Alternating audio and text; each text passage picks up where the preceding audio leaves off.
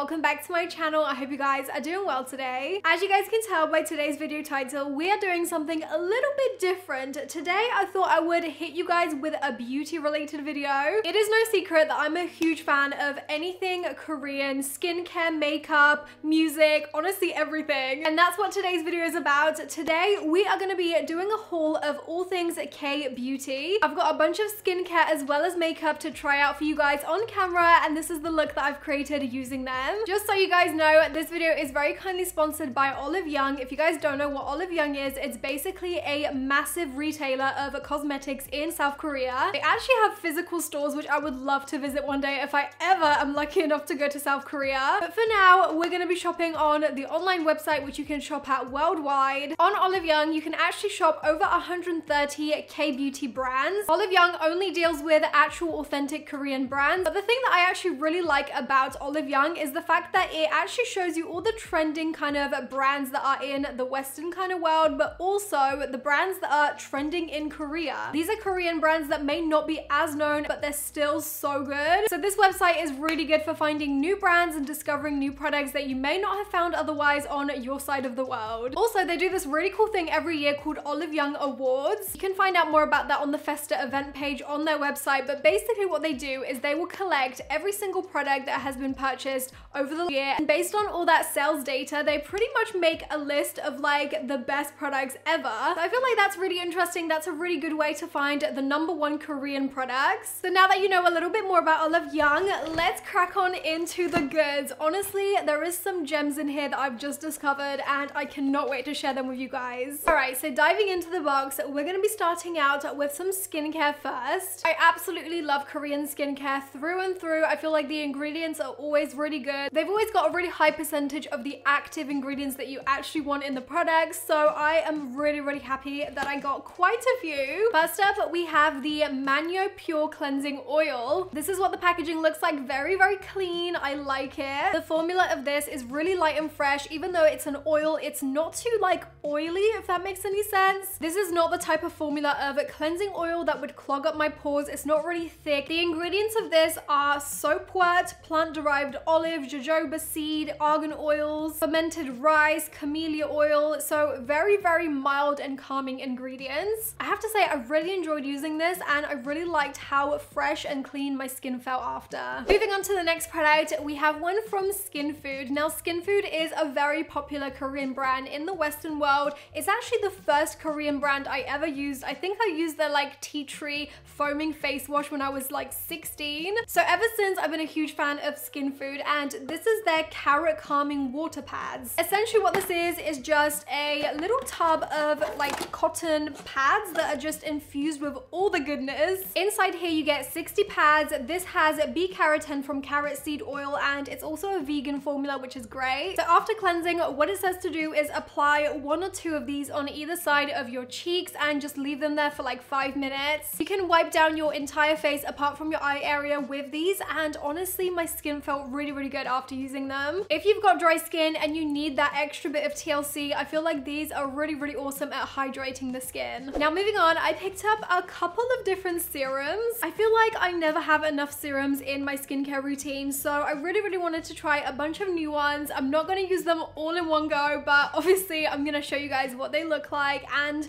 what they feel like as well. So first up we have this one right here, which is from the brand Mijansen. This is actually a hair serum. Let's crack it open. By the way, a lot of the products from this website, all the ingredients and everything on the back is in Korean, but if you refer back to the Olive Young website, you can see all the information in English. So this is what the packaging looks like. Let's do a little swatch and see what the product feels like in consistency. Ooh, it's very lightweight. It almost feels like water with a slight bit of oil to it. It doesn't feel greasy, it doesn't feel oily, and it smells incredible. I cannot describe smells for the life of me, but that smells really good. The next serum I picked up is actually a set of 2, so it's the same one but 2 of them, which is great if you like the product. This is from a brand called Izoi, and this is a blemish care serum. Personally, I do suffer with quite a lot of blemishes after I have the spots. I have a lot of like acne scarring and just pigmentation that doesn't go away for a long time. So I thought this would be really nice to try out. On the website, it says this improves uneven pigmentation, clarifies blemishes and reduces dark spots,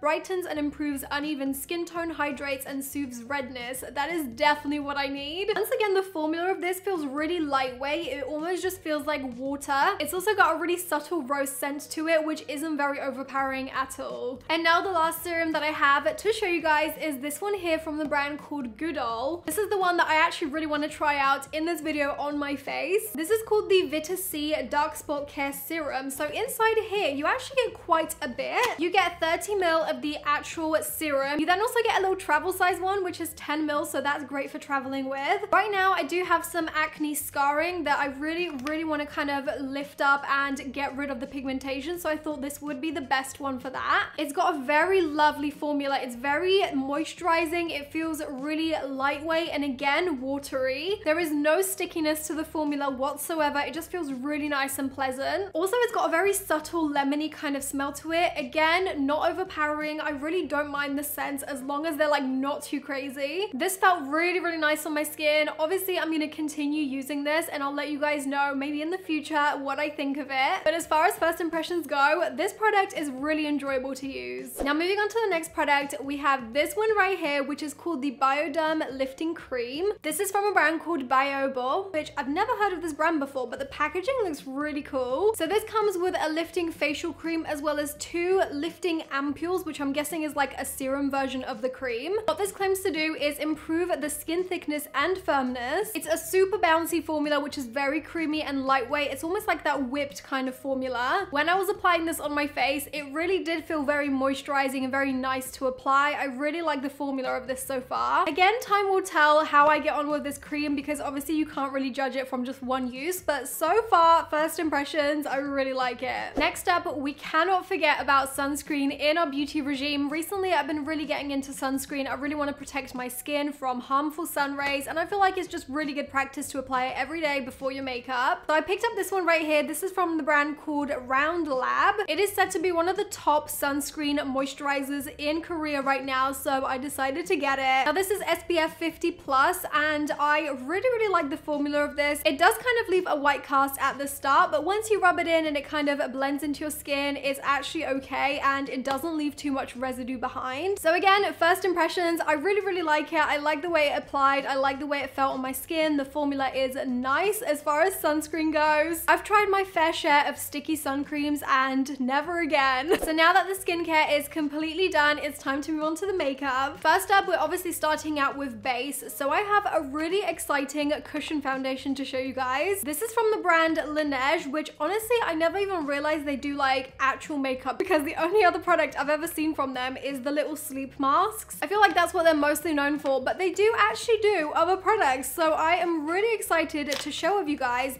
the Laneige cushion foundation. It has a mirror inside. It's then got the little applicator sponge, and then you open it up like this, and that is where the product is. This is really cool because you can actually take out this whole section and replace it when you're done. So you can keep the compact and literally just get the inserts for it. I got mine in the shade beige and I really like this. It's a very natural finish. It's quite good in coverage, but obviously it's not like your super full coverage foundation. I feel like you could still see my imperfections under through it, but I don't really mind because I usually use concealer anyway. When I first applied this, it did look really white on me, but honestly, after a while, the color did oxidize and I feel like it matches my neck really well now. So yeah, this is definitely ending up in my makeup bag for like my everyday kind of makeup. This is really good. I definitely recommend trying it. The next product I picked up is a powder. Now this is the Vanilla Co Prime Primer Finish Powder. It's an instant oil and shine control, and honestly, when I tell you this is one of the best powders I've ever tried, I mean it. Just warning you guys, but this is very white, so you do kind of get a little bit of a cast, but I feel like if you dust it away, you're okay. It comes with its own little puff, which is great, and honestly, if you guys have oily skin, I would say just give this a try because I'm quite an oily girl myself. This T-zone gets greasy AF, so this is really good to control that. As soon as I apply this to my face, I feel like my pores all all around my T-zone just became non-existent. So this is really good at getting that sort of like in real life photoshopped blurred look. Now to get some definition back into my face, I have this little savior right here. This is the Too Cool for School art class by Rodan. This is basically a little bronzer that has 3 different shades inside it. I feel like this is such a handy little compact. I love the fact that it's got a mirror, and these shades are super cool tones, so they're literally meant for contouring. I'm pretty sure the compact I have right here is the darkest one they do, so it doesn't really go that dark, but for me it's okay. So I just use that to pretty much bronze up my face a little bit on my cheekbones, my nose, and my forehead, and I feel like it definitely did the trick. The next item I have is an eyebrow pencil. Now this is from a brand called Clio, and once again, Clio is quite a popular Korean brand in my opinion. I feel like it's kind of become really big on TikTok mainly. I've just been seeing so many people rave about this brand. This is called the Kill Brow Auto Hard Brow Pencil. The fact that this is really cool toned just makes my heart happy. It's got a little brush on one end, which is always useful to like brush through your hairs, and then on the other end, it's got this super precise wind up kind of pencil. I absolutely love a twist up brow pencil. It just means that you don't have to faff around by sharpening it and all that stuff. So this was really, really good. Now onto the eyeshadow. We are going to be trying out this palette here. So this palette is from the brand called Dasic. This is the Milk Latte palette. I think they had 3 different variations. The palette inside is literally just like your perfect neutral shades for every day with a little bit of sparkle. I think these shades are absolutely stunning for every day. They're not too much, and those sparkles, oh my gosh, the formula is amazing. They're so creamy. There's no fallout when I'm applying them, and I just really, really got along with this palette. Onto eyeliner, we have this little beauty right here. This is from a brand called Lily by Red. This is called the AM9 to PM9 Survival Pen Liner. I love that name, and honestly,